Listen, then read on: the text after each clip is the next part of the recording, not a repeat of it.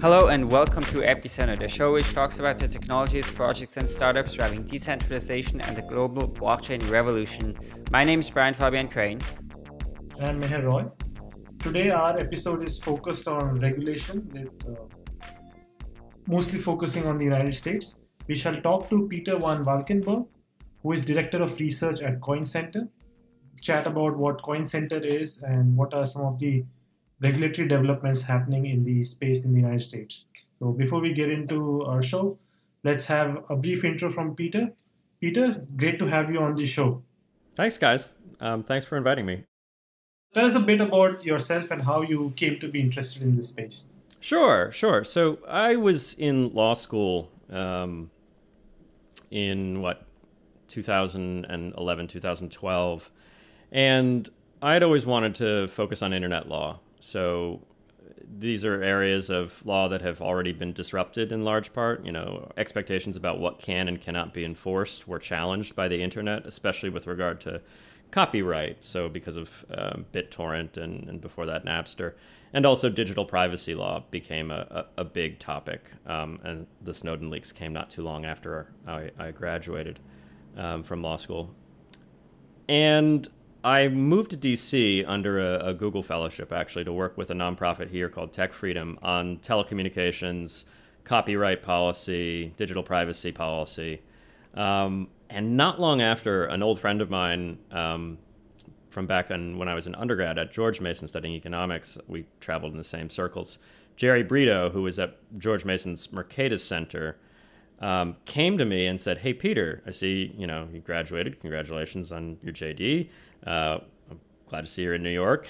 I mean, in DC. How'd you like to come and be director of research at a Bitcoin think tank?" And I think I laughed at him and I said, "That's ridiculous. No such thing exists." And then immediately said, "Yeah, absolutely. Where do I sign up?"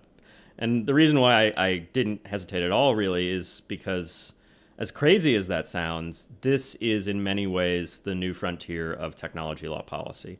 So we had disruption in the copyright space, in the privacy law space, and now we're going to have and are having massive disruption in the financial regulatory space. And I had to learn a lot more banking law than I ever thought I wanted to learn in law school, because I took copyright classes primarily. But that's been a hell of a ride in itself, and pretty enlightening as far as the way administrative law and the bureaucracy work. And we've been around now for 2 years since that conversation, and just making a go of it. There's so much work to be done because it's really like open skies. There's so many open questions that need to be resolved. And mostly we just want to find an equitable way forward so that people can, as much as possible, freely experiment with the technology without overly burdensome regulation. And regulators, to the extent that they are already obligated under existing law to regulate an activity, are able to regulate in a way that doesn't crush the technology. So you mentioned Coin Center. I mean, I think we all remember Coin Center got quite some attention when it started. But maybe you can give us a little bit more background. What was the thinking around when Coin Center was started? What kind of mission does it have? Who were the backers of it? And what was the early history? Yeah, so like I said, 2 years ago we got our start. And around that time, for those of you who remember, the Bitcoin Foundation was going through a lot of issues with their board and with other things, and to some extent a loss of credibility. And there really wasn't a clear voice in Washington, D.C. that was able to represent the technology. So, like, one of my hero organizations is the Electronic Frontier Foundation. For those of you who are familiar with internet policy or, internet defense, if you will, you'll know the EFF. They did amazing work back in the 90s and through the 2000s defending your civil liberties online, essentially. Defending people who were arrested because they were running a server and relaying server traffic back in the early internet, defending free speech, all sorts of things. And the internet needed a nonprofit like the EFF to exist, because unlike Unlike a proprietary technology, there was no company behind the internet that was looking out as a proxy for the interests of the user of the technology. The internet was this public good. It was this open system that anyone could join and participate in. So you, in many ways, need a nonprofit to help educate policymakers as to how the technology works, defend the rights of users and developers in making the technology work better. Bitcoin's the same, and so is Ethereum, and so is Zcash. So are all of the open, decentralized computing systems, the open blockchain networks, as I sometimes call them. They don't have single companies behind them. Even Zcash, which has a company that did the majority of the development, is an open network where they now just have people running it across the globe and using it. And who is out there speaking for those groups? To some extent, the developers, if they're working with a company like maybe Blockstream or something like that, but their expertise isn't in law or policy. And no individual private interest is actually capable to speak to the issues of the community at large. And really, so the goal of Coin Center is to try and speak for the technology as an ecosystem, as a group of users and a group of developers who have certain issues with existing regulation because it's unclear how existing regulations and laws apply to people using the technology, or because there, potentially on the horizon is a desire to regulate these things in a different way or in a new way, and you'd like a voice in the process of figuring out how to reach that future position from a regulatory standpoint, because otherwise you worry that policymakers who are either against the technology, although that's actually pretty rare, but more likely poorly educated regarding the technology, will do something that will actually make it difficult to use the system to develop the tools to make the network work. And that's the outcome we're trying to avoid. We believe these networks have a good chance of flourishing regardless of what governments do. They're disruptive and powerful and inspiring in their ability to decentralize power. But all the better if we can get to that future we want faster, because there isn't undue government interference in these technologies. So, since Coin Center is taking inspiration from the EFF, does the EFF also do both? They worry about technology policy as well as in defending people who might not have been treated very well by the... Definitely. And I'll say the EFF does some work here in DC. The Center for Democracy and Technology is another great nonprofit organization that's not like a trade association. It's just a think tank that's representing the rights of users on the internet, the civil liberties issues when speaking to government. Yeah, then you might say, well, why not just leave it to CDT and EFF? I love those organizations. I think they still do great work and do good work on these topics when they have time. But they also have other big battles to fight, especially regarding, say, the USA Freedom Act, to take an example from last year, issues with, repealing some of the onerous parts of the Patriot Act, issues with whistleblowing statutes like what Snowden ran into, issues with NSA snooping efforts, issues with copyright law. And they have a large institutional expertise in those topics. They have technologists on staff who know those things, and they have lawyers who know copyright law, who know digital privacy law. It's hard to get people on staff who know blockchain networks. There's actually not many of them. There's certainly not all that many lawyers who know both financial regulation and how blockchain networks work, and where the intersection gets muddy and dangerous. So I think Coin Center has a lot of value to add to the advocacy conversation by being an organization that's focused specifically on open blockchain networks and not on the larger internet per se, because we can specialize. And we have 3 full-time attorneys on staff. We have 2 other full-time employees, a communications person and an administration person. So we have a lot of resources that we can dedicate just to this one issue area rather than spreading them thin across a bunch of other issue areas. So have you guys done any work on behalf of Bitcoin users or users of other blockchain systems to defend them against prosecution that wasn't justified? So we're not like a public defense organization. We don't do litigation primarily. What we're really trying to do is head that off before it even happens. So before the question of whether somebody is charged with something, there's the question of whether the law even applied to what they were doing. And that question is one of the most difficult questions in the space because you have this new technology that enables people to do something. Say, send money to Mexico, for example. Send Bitcoins from a software wallet in the US to a software wallet in Mexico. Key question right there. To what extent is the developer of the software wallet, whether it's blockchain.com or any of the other software wallets out there, to what extent are they subject to regulations that generally regulate remittance providers? So people who, like Western Union, operate a business sending money, for example, to Mexico. To what extent are they subject to financial surveillance laws? So laws that say you need to know the name of all of your users, you need to record their transaction data, you need to submit suspicious activity reports and currency transaction reports to the Department of Treasury at the federal government so that we, the Department of Treasury, have visibility into the flow of funds to stop illicit financing, all of that sort of thing.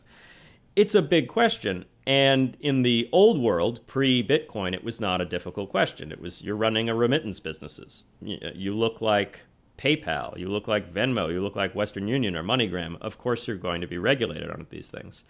And in some sense, there's always companies like that in the Bitcoin space. So what's the difference really between a hosted wallet provider and exchange and PayPal? And if they're holding your Bitcoins for you as a company, like Zappo, like Coinbase, whatever, they have these things. They hold stuff for people. Why not regulate them the same way? Otherwise, it's special pleading to say, well, just because the valuables are denominated in this thing called a Bitcoin instead of a dollar, we're not going to regulate you for consumer protection purposes, for example. But there are also, say, the software wallet providers, the people who just write software, write an app, put it on the App Store. Does it make sense to regulate them as a financial institution, as a money transmitter? I don't think so. And I also think if you tried to regulate people who were purely writing software as money transmitters, you'd really crush people's opportunity to use these technologies, at least in the US, legally. Because it just doesn't make sense that if somebody's going to write a GitHub repository, they need to first get a license. That's a disaster. It's also a disaster for US constitutional law, where we, treasure free speech, and code is actually speech. There's actual Supreme Court holdings and federal court holdings that reaffirm that position. And so you can't put prior restraint on speech. But explaining that to a regulator who wants to maybe regulate a software wallet, both explaining the constitutional law argument and the regulatory law argument, and also explaining the technology, why this is not the same as somebody running Western Union or MoneyGram, that's a really difficult thing to do. And so that's what we focus on. We focus on making sure that those understandings are established before it comes to a situation where somebody's going to end up getting arrested and going to court. Wow, amazing answer. And yeah, I at least for me, I totally see the value proposition of an organization like Coin Center. So tell us, like, in the long run, let's say 5 or 10 years from now, how do you judge the effectiveness or the success or failure of an organization like Coin Center? Yeah, because education of regulators is a diffuse thing. And this is one of the things we actually struggle with, is we take a lot of meetings. We take meetings with congressional staff. We take meetings with regulators at Treasury. And oftentimes we can't take credit for those meetings because, a congressman doesn't want necessarily it to, immediately hit the news that he's meeting with the Bitcoin people. And there's maybe a marketing branding problem there that eventually will be solved. So that would be part of it. These networks become so legitimized that people are happy talking about them. But the big thing, honestly, is, so what do all of these networks do more than anything else? They decentralize power. They remove a centralized intermediary, and they push the security on the network to the edge device, to the user device. They empower the edge. Now that means you lose the choke point for regulation, because the choke point for regulation is the bank. The choke point for regulation is the centralized intermediary. And because of that, you also potentially enable illicit financing. I mean, just to be brass tacks, it is possible that people will use these networks to launder money. It's possible that people already do that. It's possible that one day somebody will use these networks in a meaningful way to finance terrorism, just to get down to that right away. And the question then becomes, all right, this is a tool. This is a technology, just like cash is a technology. And cash is by far the best way to finance terrorism. What will be the government response the day when this tool is used in a way that a lot of people get very upset about?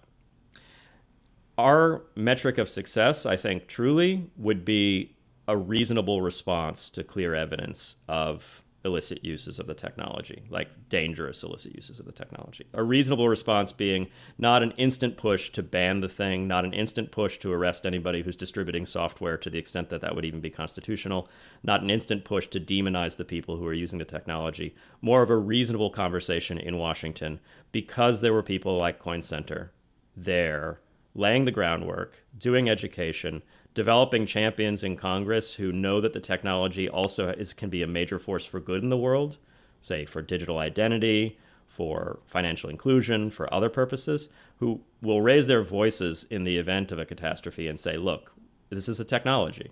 Just like all technologies, it can be used for good and for evil. And we are not, as Americans, in the business of banning technologies. We're not in the business of banning speech. And sometimes that has costs, but these are costs that it's important to bear. So that would be my metric for success, is something bad happens in the future. I don't want something bad to happen in the future, but if something bad happens in the future, there are reasonable voices that we helped become more reasonable, ideally. That's a fantastic answer. Thanks so much. I think that's, it's very true that, this is realistically, right? We know things like this are going to happen, and we know that there is this tendency for regulators to overreact in cases like that. I mean, I think we've seen that over and over again, and you're certainly right that if we can get in this area reasonable responses, reasonable ways of finding solutions to that, that would be a fantastic achievement. I mean, what comes to my mind when you bring up this point is probably another absolutely crucial prerequisite to get a reasonable response. If, let's say Bitcoin was used to finance terrorism, would be that we just need like real applications that have mainstream success, right? Yeah. Because if you have stuff where there is 50 million users and they're like, this thing is great, it really makes something possible that I couldn't do before, and it's a totally legitimate thing, and this is amazing. It would be so much harder when it's still this kind of fringe thing. Yeah, and to some extent we hope to be clearing the way as best as possible in the more short and middle term for people to do that, to make sure that it is easy to develop on the technology, because I think you're totally right. You need the legitimate use cases to emerge. You need to show that you're making a positive impact on the world, that it's not just a bunch of, people getting rich off of token sales or, people, using underground drug markets. And the longer we go without more mainstream legitimate uses, the more danger we're in, I'd say. And there are legitimate uses. Unfortunately, one of our best stories when people ask, all right, so why should we defend this technology? What is it good for? One of our best real stories is WikiLeaks. But now WikiLeaks is all politically charged because they may or may not be in league with the Russians. I have no idea and no opinion on that subject. But WikiLeaks was an amazing story of financial autonomy being important and cryptocurrency coming to the rescue. So WikiLeaks, during the Cablegate leaks, where they were leaking information about, assets on the ground in U.S. involvement in the Middle East, they lost all their payment processing through Visa, MasterCard, American Express. They suddenly weren't able to accept donations. And WikiLeaks is a legally incorporated nonprofit in the United Kingdom. And if I want to give money to WikiLeaks, that's First Amendment protected political speech, actually, supporting an advocacy group or a nonprofit like that has a political purpose. But suddenly, because the credit card processors stopped servicing them, I can't give money anymore. And why did the credit card processors stop servicing them? Well, it's not because a law was passed that said you're no longer allowed to donate to WikiLeaks. In fact, that law would be unconstitutional if it was passed. It's that in a back room somewhere, someone powerful in the US government talked to someone powerful at MasterCard, Visa, and American Express and said, hey, if you're a patriot, you're not going to process those credit card transactions. And they didn't. So it's amazing how fragile our electronic money is if it's not cryptocurrency. We really rely on a few centralized intermediaries, again, to make that system work. And that's an amazing amount of power to basically cut people off from financial autonomy. and also to damage their financial privacy, which is a related subject to autonomy. And WikiLeaks ended up accepting donations in Bitcoin instead, and they've done so ever since. Now you've been at Coin Center for a bit over 2 years, I think, and I'm really curious, during that time and all your interactions with politicians, policymakers, how has, number one, their understanding of this technology evolved?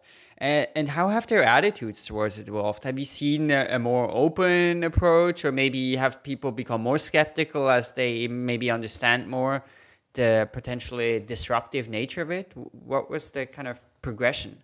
I think people have become a lot more open to it, actually. So it's pretty much a positive story right now.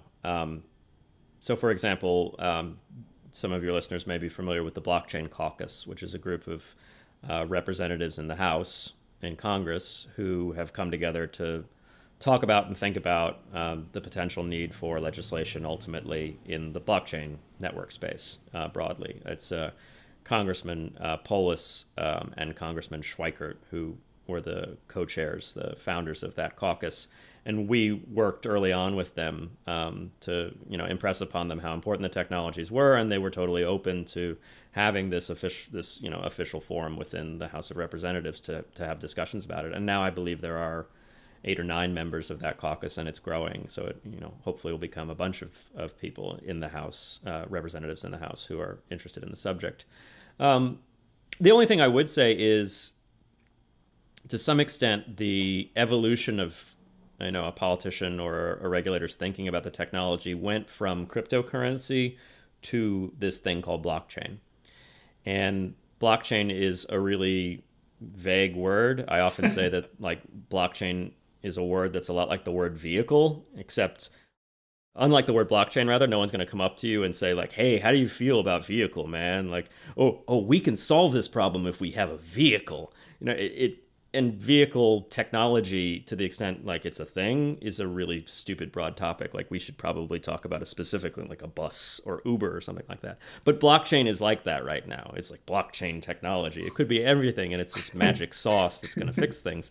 And it's inspired by Bitcoin, but it's really unrelated to that Bitcoin thing, because that's, it's a little sketchy. So if that's that's a sort of mean way to express the evolution of thinking from cryptocurrency, what is it? It's crypto anarchy and all these things, to blockchain as this totally unoffensive, completely perfect solution to all your problems. That's a problematic evolution in our opinion. Don't get me wrong, I love some blockchains, there's a blockchain behind Bitcoin. There's a blockchain of sorts in Ethereum and in Zcash. But what matters to me is the consensus mechanism. So I always do a thing. There's peer-to-peer networking, there's consensus mechanisms, and there's blockchains, by which you mean hash-linked data structures. And it's those 3 technologies that Satoshi Nakamoto kind of combined to create this amazing innovation that was Bitcoin, censorship-resistant electronic cash. And people have taken this one piece and made way too much of it. It's just a data structure. It's just a way of presenting information so computers can verify it easily. What matters to me is the consensus mechanism. It's what are the rules that allow computers to join or maybe not join a group and come to a reconciliation about the single source of truth, about what should go into the blockchain, whether this is valid, whether this isn't valid, whether this is an attack on the network, or whether this is actually, honest part of the consensus. It's that consensus mechanism that is amazing within Bitcoin. It's proof of work driven, and that was quite a revolution. Proof of work was a thing before, but the idea of putting it into a Paxos-like decentralized consensus mechanism was something fairly new. And that's also what makes Bitcoin this open, permissionless network that allows anybody to, without paying anyone money, without licensing any software from a company, install a wallet on their device and get a payment address and be able to get paid. You don't need to do anything with a centralized intermediary to do that. You have to trust one person or another person's GitHub repository, but big deal. We do that for all of our digital stuff, and that's not going away anytime soon. So that's radical and amazing. The blockchain itself, just a data structure that is one part of what powers that. Communicating that message, that the open, blockchain network is really a core innovation, and one that's fundamentally important not just for electronic cash, but also for machine-to-machine payments, for identity on the internet, so the stuff that like the Blockstack guys are doing, or the people over at Consensus working at Uport, right? Is it Uport? Yeah. Yeah. Like, those are use cases that matter deeply, I think, because they'll both make the web work the way it should have without all of these centralized kludges in between, like the DNS system, for example, and because they enable individual freedom. They enable individual autonomy, and that's very important in a world where, with cash disappearing and credit card companies and bank money replacing it, we're putting an awful lot of trust in those centralized authorities, and that trust is fragile.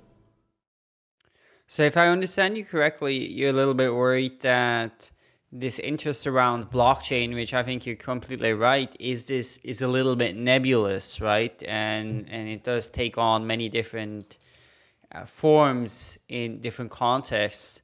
So you're afraid that kind of, dilutes and distracts the focus from the core questions that need to be solved in order to have these public blockchain networks and things like digital cash and digital currency become really usable?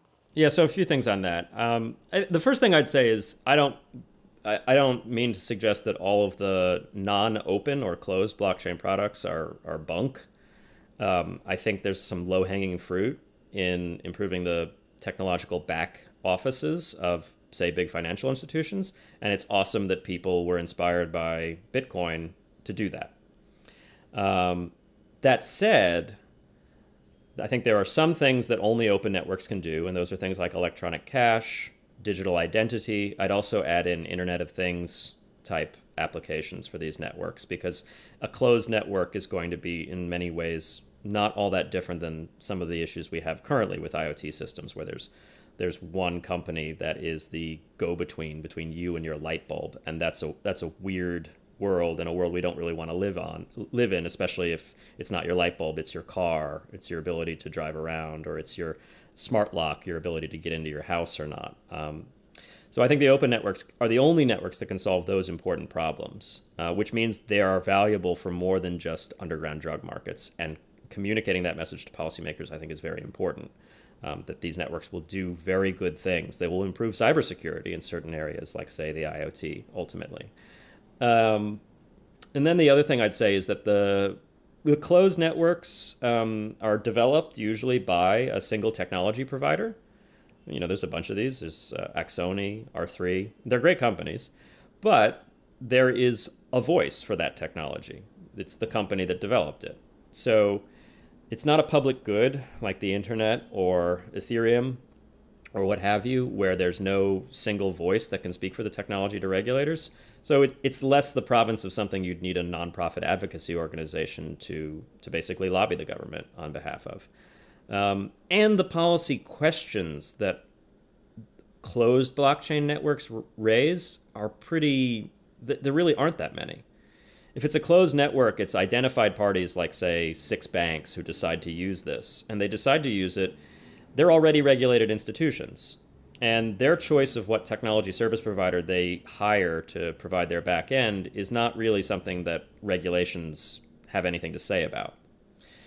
Now compare that with an open blockchain network where you now have this permissionless system that allows people to get paid or pay other people. If you just take the naive case or the simple case of Bitcoin, there are massive policy ramifications. The big one being, like what I was discussing earlier, is like, who do you regulate in that space? Do you regulate the still centralized intermediaries like the Coinbases and the Zappos of the world? Probably. They're not that different than PayPal. Do you regulate the software developers? Gosh, I hope not. Because A, I don't think they're creating the kind of risks to consumers or other persons that regulation is supposed to address. And B, I also don't think it's constitutional necessarily to regulate them. And I also don't think it's very good for innovation. It basically would just push people to other parts of the world to build the technology, which I don't think anyone wants to see, especially if people get hurt in the process.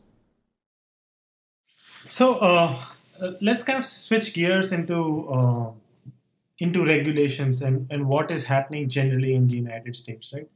And so for people like me who basically consume regulatory news from sources like CoinDesk or Reddit, it seems like a big, like big patchwork quilt. Like there's Like like this, this, yes. there's this and this and this and this, and like we don't have a coherent way of connecting what all is happening. So, could you give us like some coherent model of thinking about how what all different kinds of regulations are there and how they matter?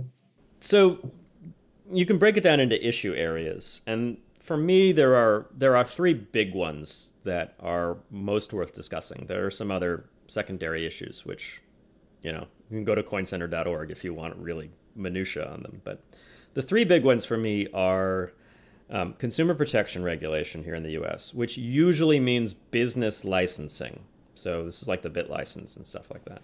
Mm-hmm. That's the first one. Then there's financial surveillance law, which if you're a compliance professional, you don't call it financial surveillance. You call it AML, KYC. You call it anti-money laundering compliance. And the third one is investor protection instead of consumer protection, our first one. And that's something that is primarily the province of the SEC, the Securities Exchange Commission here in the U.S., and primarily the province generally of securities regulation. So what do you have to do in order to sell equity, basically, in a thing? And these technologies touch all three of those areas. They touch consumer protection because, as we were saying, there are companies out there who will hold people's money. The worst example of them, of course, was Mt. Gox, because if you hold other people's money, you can lose it, and Mt. Gox lost a bunch of people's Bitcoins. And consumer protection regulation exists to try and prevent that, to try and keep consumers safe from bad companies out there. It touches anti-money laundering or financial surveillance regulation because there's value moving through these channels.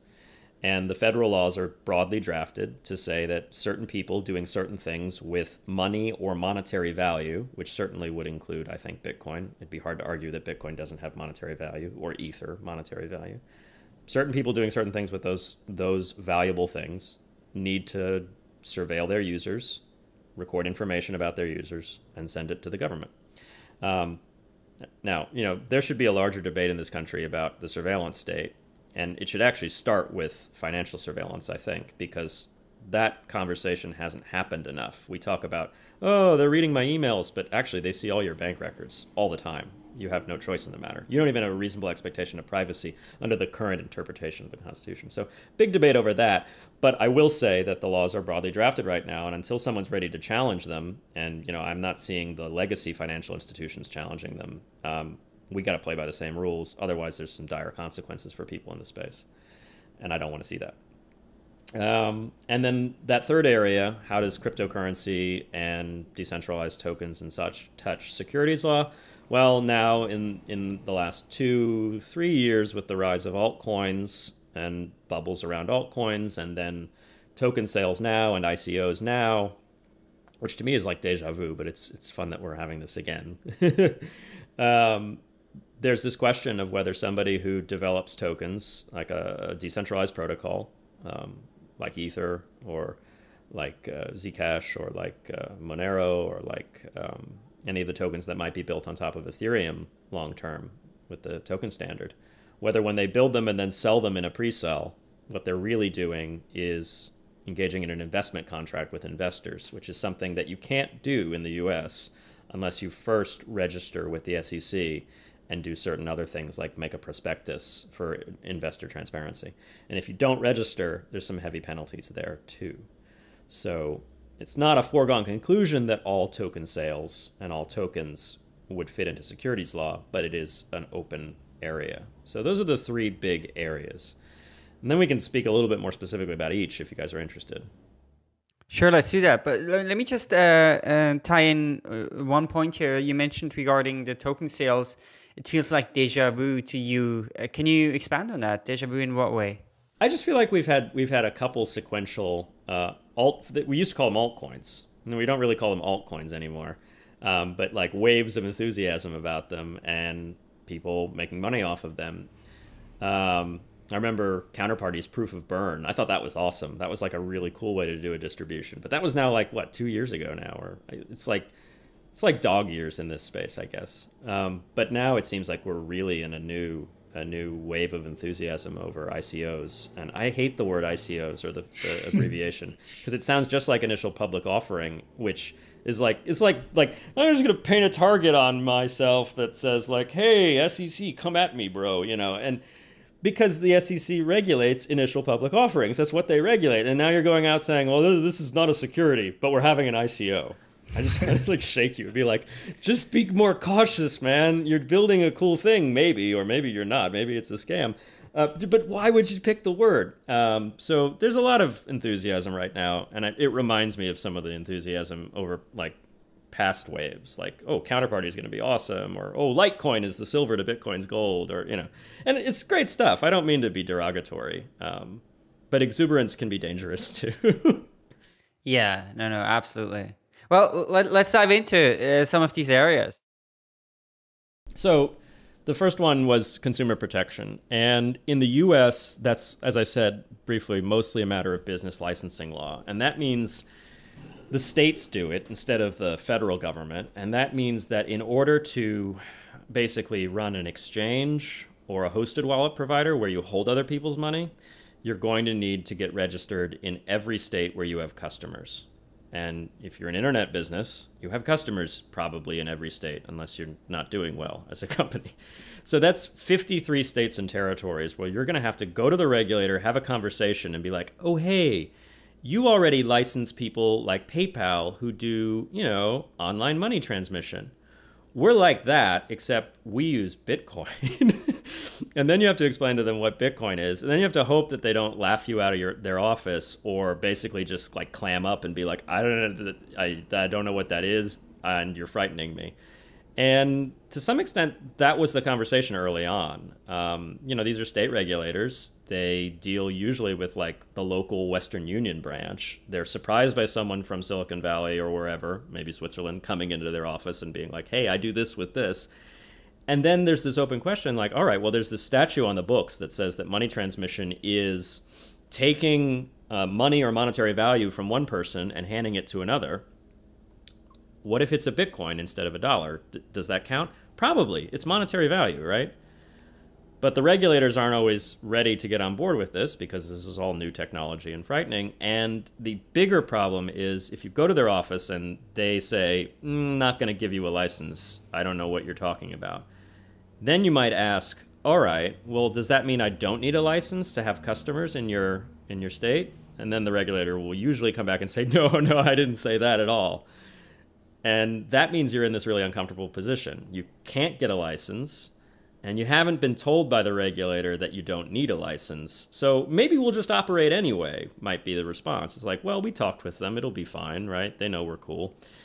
Problem is, if you operate without a license, you're in violation of federal law and also the state law, potentially. So if a federal prosecutor wants to come at you for doing money transmission in a state where a license was required and you were not licensed, they can, without proving very much other than the fact that you had customers in the state, they can lock you up for 5 years. And they're probably not going to do that. They're probably going to leverage that threat of jail time for a massive monetary penalty, like millions of dollars. But it's very hard to defend yourself in that situation because the statute's written pretty clearly. It says you need a license and you didn't have one. And so that's strict liability. You violated the statute. That sounds like the kind of thing that a huge number of cryptocurrency businesses would be vulnerable to, that kind of prosecution. Do you see that the same way? Is that a big threat for this industry? Oh, exactly. And that's why you've seen the big hosted wallet and exchange companies pouring money, and rightly so. I would do the same if I was running those companies, into figuring out a compliance strategy, into going state by state and getting licensed. And of all the major exchanges, especially the US-based ones, not just the ones with US companies, they've gone to every state that'll give them a license, and they've gotten a license. And in a few cases, they've blocked customers whose IP address seems to indicate they're coming from a state where they don't believe they can operate legally. Like Coinbase, for a time, blocked South Dakota, I believe. And Zappo, for a time, blocked North Carolina. I don't know if they're still blocking them, but it was one of those situations where they said, like, look, we don't want to poke that bear. We don't want to deal with the regulatory consequences there. And, we need exchanges. We need hosted wallet providers because not everyone's sophisticated enough to run a full node, and people at the very least are going to need to be able to get onboarded until we get paid our wages in this stuff. So we need these companies. We need them to be able to operate without the threat of crushing liability. You might say, okay, well then be an exchange based in a country that doesn't have these state-by-state licensing laws, but there's a thing called extradition, and unless you're in the Horn of Africa, your government in your foreign country might be quite willing to cooperate with U.S. authorities and have you extradited to be charged in the U.S. So, this is a big problem. And then it gets even bigger, actually. The bigger problem is a lot of these state money transmission statutes that say you need a license are drafted so vaguely that the definition of money transmission is something along the lines of the transmission of money.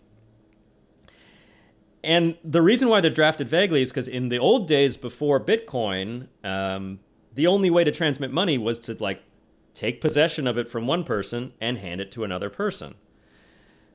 That's a custodial act. So what we should define it is having custody of other people's money is what needs a license. But it's not defined that way. It's just transmission. So then you have to ask yourself, somebody who's got a computer in their back room that's running a Bitcoin full node, they don't take custody. Of course not. That's not how these networks work. They relay signed transaction messages that can only then be spent by the recipient. But are they transmitting money if the definition of money transmission is the transmission of money? I don't know. You have potentially plenty of wiggle room in the way the statute's drafted to come at that person and say, you violated that statute. And then it gets even more complicated with, say, someone who's not running a full node or a miner, but actually developing the core protocol software. Are they a money transmitter? They're facilitating these activities, but they're certainly not taking custody of anyone's money. And then really complicated with software wallets, like blockchain.com.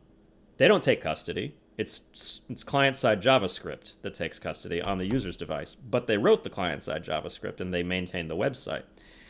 And then it gets even more complicated with multi-sig providers, like BitGo. BitGo does an amazing thing. They make somebody pretty sovereign over their money, but they keep a backup key so that if the person's phone gets stolen, hopefully they've got another flash drive and BitGo combined, they can move the money away. Multi-sig is great consumer protection. But here's the question. Does BitGo or a multi-sig provider need to be licensed in all 53 states where there's money transmission regulation? Huge open question. They don't take custody, but they do have one key out of 3. Explaining that to a state regulator is really hard. In fact, Mike Belshey of BitGo ripped up a $50 bill in front of a number of the assembly members of the California Assembly when we were doing a lunch and learn. It was pretty awesome. And then he said, and I can't put it together, but with Bitcoin, you can actually. So we need clarity. Otherwise, there's a lot of people doing some really cool things like developing multi-sig wallets, core protocol software wallets, running full nodes, doing the infrastructure, powering the technology, the really innovative stuff that's important to making the networks work, that are all in some ways in jeopardy because the legal gray area of what is money transmission could be stretched to apply to them. And if it was, they'd be on the hook for some serious penalties, basically. Do you see any way around it? It's not easy. There's a few. We've worked with the Uniform Law Commission. The Uniform Law Commission is a group of academics who gather together to create model laws that all the states should pass in order to have uniformity. So the Uniform Commercial Code governs commercial contracts between big merchants and things. And every state adopted the Uniform Commercial Code so that they all had the same regulation of contract terms so that there isn't disagreement. The ULC is now also working on a different model act, different than the UCC, that would be a model regulation of virtual currency businesses act. So it would be something that all of the states could pass into law that would clarify this specific gray area. Who needs to get licensed as a money transmitter, except they're not a money transmitter, they're a virtual currency transmitter, and who does not. And we worked carefully with them, and they were really open to working closely with us to create a definition of money transmission, and more specifically, a definition of custody and control that excludes anybody who does not have the unilateral ability to execute or indefinitely prevent a transaction. So that language was carefully conceived by us and the ULC to exclude a minority key holder in a multi-sig arrangement, to exclude an n-locked transaction. So like what Green Address does, for example, with their wallet product. To exclude people who actually don't have custody of funds. To exclude, by the way, an intermediary node on the Lightning Network, which is another huge open category of persons that would potentially be interpreted as money transmission if we don't get these laws right. So the ULC has this Model Act. They're going to finalize it this summer. That means that the states would then have to pass it into law. And getting 53 states and territories to all pass the same Model Act into law is going to be difficult. But the ULC at least has a good brand, so they might be convinced to do so. There are other ways around it that we're pursuing simultaneously from working with the ULC. Another one is federal preemption. And so for people who aren't students of federalism, we have a federal government and state governments. If the federal government says the states can't do something, then they can't do it. It's the preeminent authority. So normally preemption happens with like Congress comes in and passes a law and says, hey, states, you can't do this. Congress is not going to pass that law. It's just too hard. It's politically unviable for them. They don't want to piss off, basically, the people who run the states that they get elected from the population of. And, query whether they'd even, agree with our perspective on this. But there's another route for some minor level of federal preemption, and that comes from the Office of the Comptroller of the Currency, which is this very old regulatory body that actually began in, I think, like 1860. And basically, they were the regulator of national banks. And when the OCC decides to charter a new national bank, so there are a bunch of national banks, like Wells Fargo is a national bank, for example, they become the only regulator of that national bank for consumer protection. That bank doesn't have to worry about money transmission licensing or state banking regulations in all of the various states. So the solution that the OCC has presented with us, which is quite interesting that they're interested in this area because they're worried about innovation and American jobs and things like this, is why don't we start chartering fintech companies as national banks? And then they're not subject to state laws. And that's pretty cool. It's awesome that they're open to this. And they, Comptroller Curry, who's the head, he's the comptroller of the currency, who's the head of the OCC, unfortunately is on his way out because the Trump administration is going to replace him. But they might replace him with someone good. We're not certain yet. But Comptroller Curry was actually pretty into Bitcoin. Like, you read his old speeches. He's into digital currency. So to the extent they're willing to charter a fintech company, like what does fintech mean? I don't know. I think they might also be willing to charter a company that's like an exchange or a hosted wallet. And that would be great for that company because then they don't have to get licensed in 53 states where some of them don't even know what you're talking about. That would be really cool. But notice that this only solves the problem for a company that wants to be regulated. Like, I was either going to have to do this 53 times or once. It doesn't solve the problem for the company that doesn't believe they're subject to any of this. The blockchain.coms or the BitGos of the world, the multi-sig providers or the software wallet providers. They don't want to become a national bank, and they know they're not a money transmitter, but it's hard to convince people of that. For this, we would need an actual safe harbor. That would be an act of Congress that would say, hey, states, you do a great job regulating custodial money transmitters, but anyone who is non-custodial in the digital currency space, for example, those are companies that you cannot regulate through licensing. So it'd be limited preemption. It'd be preemption just of that one area. It really would be a safe harbor. Kind of like there were some big laws back in the history of the internet that were safe harbors that made it possible for a company like YouTube to operate, because we had copyright lawsuits that would have driven them into the ground without the Digital Millennium Copyright Act safe harbor, or defamation safe harbors like the Communications Decency Act. So there's a good history of these safe harbors, and I think we have a good chance of actually convincing Congress that this sort of limited preemption through safe harbor is something that they could accomplish, maybe through the Blockchain Caucus, for example.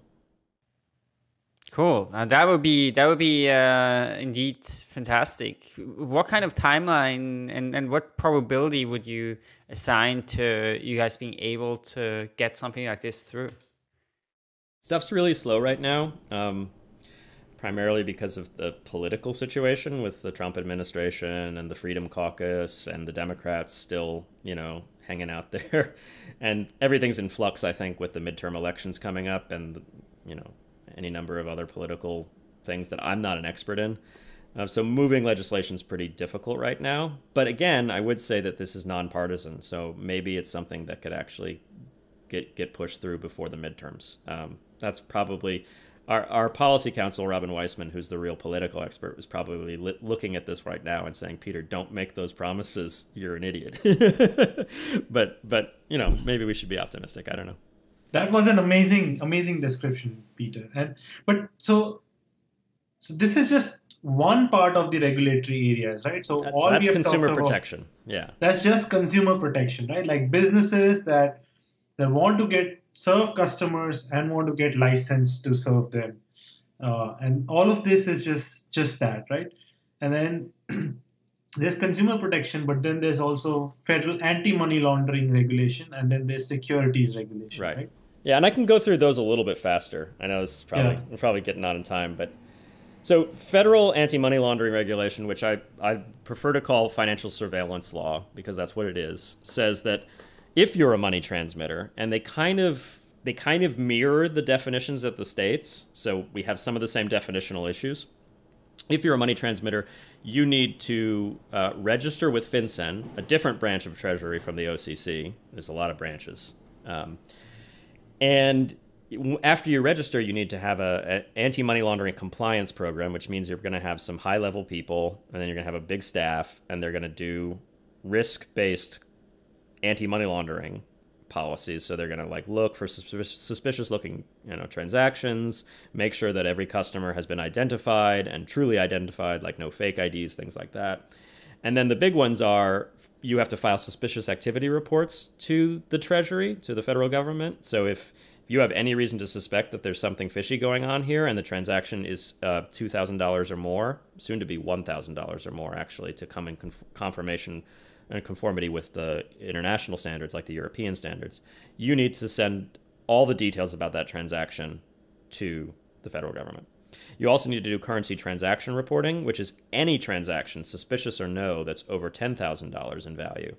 The details of that need to be shared with the government. And then FinCEN, the regulatory body that implements this whole scheme, shares that information with all of the major law enforcement agencies in the U.S., with some of their international partners, and also with some of the state law enforcement agencies. So it's a lot of private information floating around. And Bitcoin businesses, Ethereum businesses, if they qualify as a money services business or a money transmitter, which is a subset of money services business under the federal statutes, which, as I said, also mirror some of the issues at the state level, then they need to register and do that compliance work and share that information about their users. Big open question, who exactly is a money services business and who isn't, just the same as with the consumer protection space. What if you're just a software provider? Again, you don't actually accept something from someone, hold it, and then give something to someone else. Do you fit the definitions at the federal level? Probably not. Now, that's going to be interesting long term because I'm not sure that all the financial surveillance regulators are going to be comfortable with not getting information from people who have a lot of information. So a software wallet provider still might have information about their customers to some extent, if the transaction messages that the software wallet sends are relayed through a server of some sort or could be monitored by the software on the user's device. So the long-term equilibrium of that is open. There'd probably need to be a rulemaking at the federal level to actually change who is and is not covered, because pretty clearly in the way the regulations are drafted right now, that software developer is not covered. And there'd also be a constitutional fight over that potentially because the software developer might be doing nothing more than writing code, which is free speech, a protected activity. And if you force them to write a backdoor into that code to identify users and do things like that, you're actually compelling speech, which is also unconstitutional. The government's, in most cases, not allowed to force people to say things that they wouldn't have said on their own. This actually came up in the San Bernardino iPhone case with the terrorist attack, where they wanted to get into the iPhone, and they tried to get Apple to write a backdoor into their OS. And Apple said, no, that's compelled speech. We have a good case here. We're going to fight you on the constitutional grounds. And then the government actually backed off and said, okay, never mind, we'll break the phone in another way. And they probably did because they've got a lot of resources. So that's a battle that's coming potentially. Another gray area in financial surveillance law is token sales. So we'll get to more about token sales with the securities thing, because most people think, oh, what are the regulatory implications of token sales? The big one is this investment contract for the SEC. But there's also this issue that most people aren't talking about of FinCEN regulation, of financial surveillance regulation. So there's guidance from FinCEN interpreting the Bank Secrecy Act with respect to virtual currencies. The guidance is kind of unclear with respect to somebody who isn't taking Bitcoin from someone and giving it to someone else, but is instead inventing something that's Bitcoin-like, a decentralized cryptocurrency, a crypto token, an ICO, whatever, and then selling it to people. They don't seem like a money transmitter. They're inventing all, out of whole cloth, a new digital asset and selling it. But, as I said, it's very unclear under the current statutes whether that activity specifically would be regulated as money services business. And if it was, then you need to register with FinCEN, and for everybody who buys a token from you in the sale, you need to collect their personal information. And for every sale over $10,000, you need to file a currency transaction report. And for any sale to someone suspicious, you have, whatever that means, you have to file a suspicious activity report. And if you neglect to do those things, you're in violation of the Bank Secrecy Act, which again carries some really hefty criminal penalties. And that's with every U.S. buyer potentially. So another big problem. And there really is almost no way currently to judge how the law applies to that activity. It's very vague. With something like this, with FinCEN and this money transmission issue, to what extent will they try to apply this to projects that are outside of the United States? So, especially with financial surveillance regulation, with stopping illicit financing, for example, if that's what you're worried about, or stopping terrorist financing, the U.S. has a pretty strong track record of seeking to enforce its law abroad by asking for extradition of persons who are dealing with U.S. customers. So you get the jurisdictional catch by dealing with a U.S. citizen, even if you yourself are not a U.S. citizen. The other thing to say here, though, is, a lot of these things aren't currencies. Not really. They're not fungible. In many cases, they're great innovations that are inextricably linked to a protocol. Protocol tokens is a good term for them, much better than ICO. If it's really just a protocol token for, say, a distributed file system, like what Filecoin's building, it doesn't seem like you have a money laundering risk there. I hesitate to say that, because what if you do, and what if I just said you don't? It doesn't seem like you have a terrorist financing risk. Who's going to finance terrorism with Filecoins?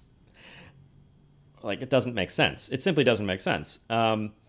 So I think there's good reason why the regulators in this case have not said anything yet, and it's because they're reasonable people and they're not interested in crushing innovation, especially if all you get out of it is, there's not actual bad behavior going on at any large scale. So I think there's a lot of caution here. I'm not concerned about an enforcement action coming down the pipe anytime soon, but it is a gray area that's existed in many ways since 2013, when FinCEN first issued guidance. They did have an enforcement action against Ripple for selling XRP. So that has happened already. But Ripple's a little different, and that enforcement action settled. So there was a settlement agreement between FinCEN and Ripple to not prosecute them for certain activities described in the settlement agreement. But that doesn't mean it's precedential. That just means it's an agreement between the regulator and that one company. So it's still an open space. We'll see what happens. I don't think anything's going to happen soon. I don't mean to be alarmist, but it's an area that I think needs more legal certainty, mostly because if you're not a bad actor, you shouldn't have this sword hanging over your head. So it's a legal gray area, but if FinCEN were to ever take the stance that doing an ICO or bootstrapping a token, whichever way, would also necessitate the KYC, filing of yeah. KYC and the filing of all of these reports. Then potentially all of the ICOs or protocol tokens that have been bootstrapped in the past 2 years, all of these projects would be affected. Is that right? In a way, because that's actually how administrative law does work. So it's not as if they'd come out and say, this is how things are from now on. What they do is they issue guidance or an interpretation of existing law. And that means that that's what they're saying the law has always meant. This is something that's hard to communicate to people who don't have a background in administrative law because it sounds a little strange.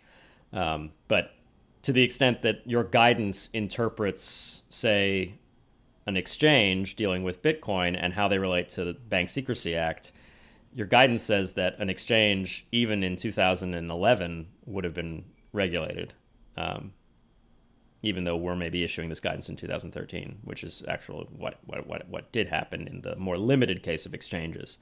As I said, that guidance, that 2013 guidance, is unclear with respect to token sales, and we'll see if they take the opportunity in the future to clarify it.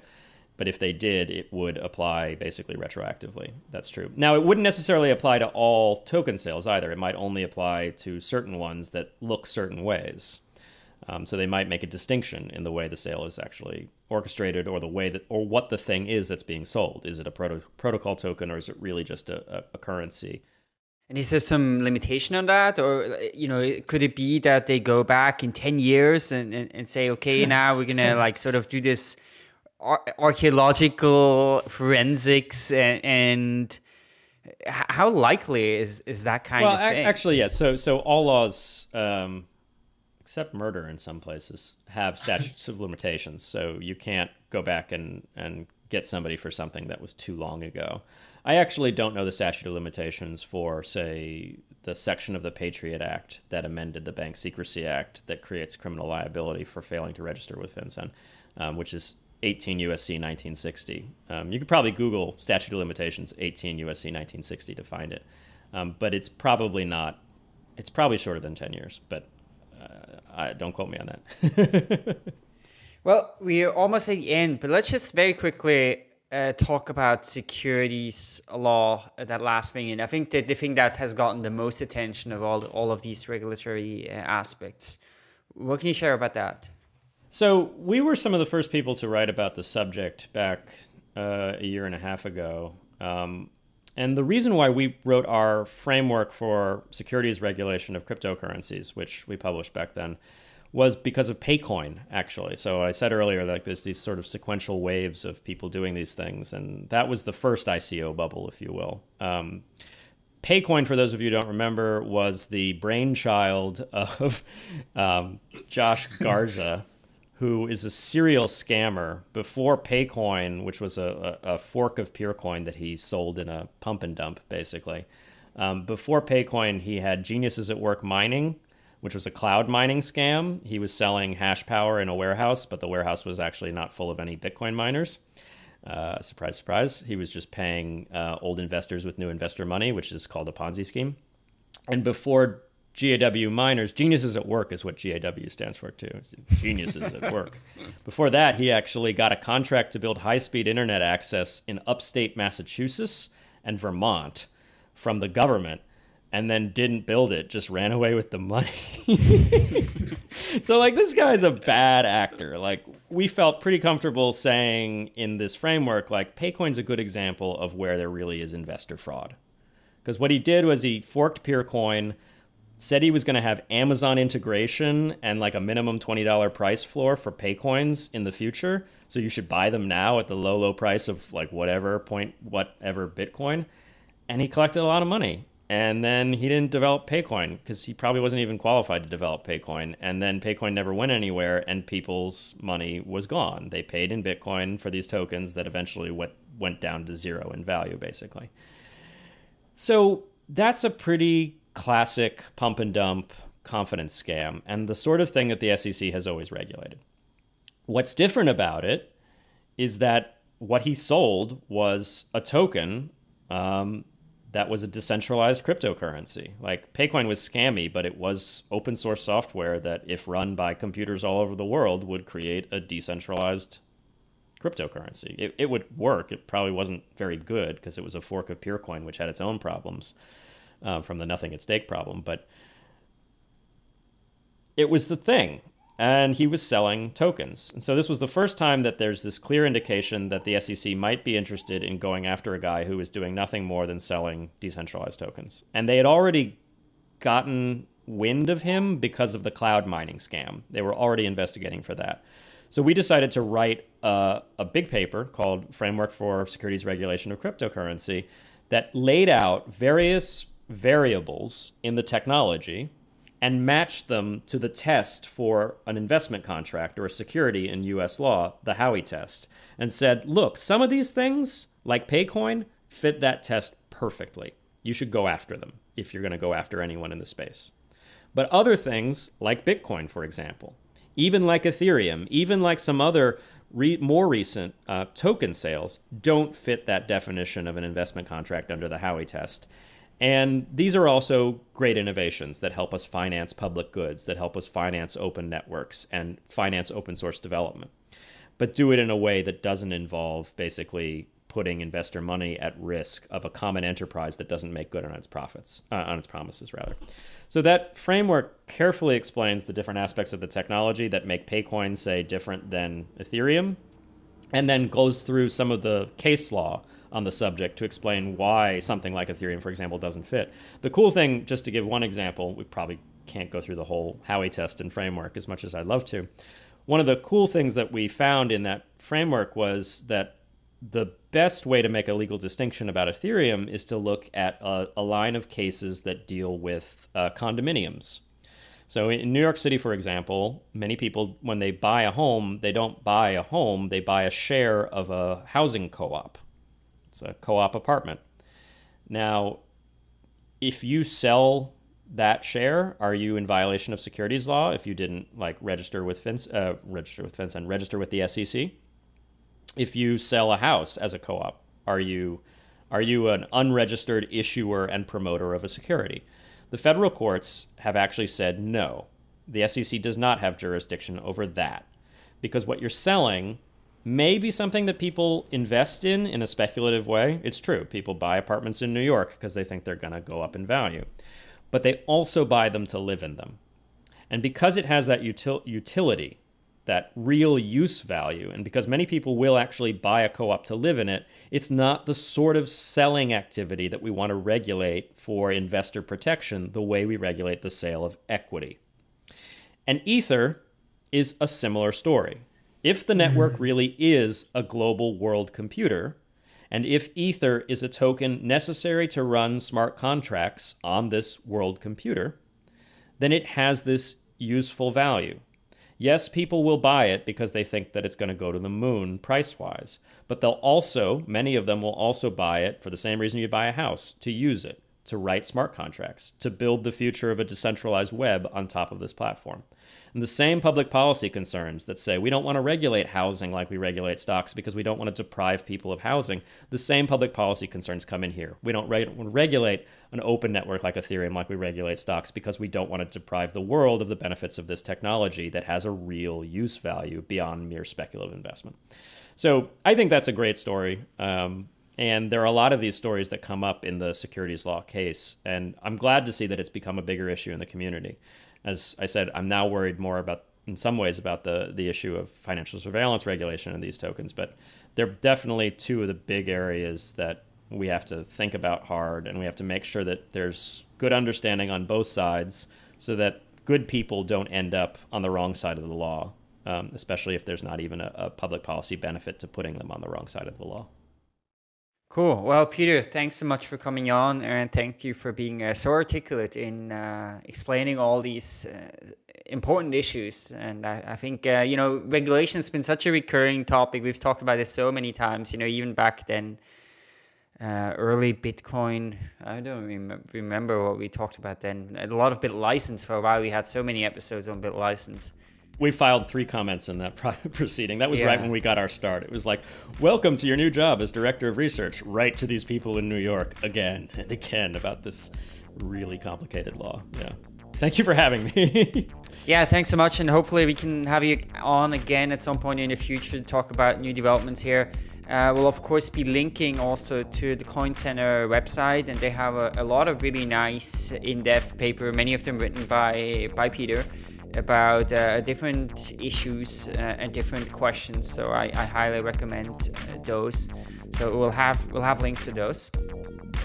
And yeah, thanks so much everybody for tuning in once again.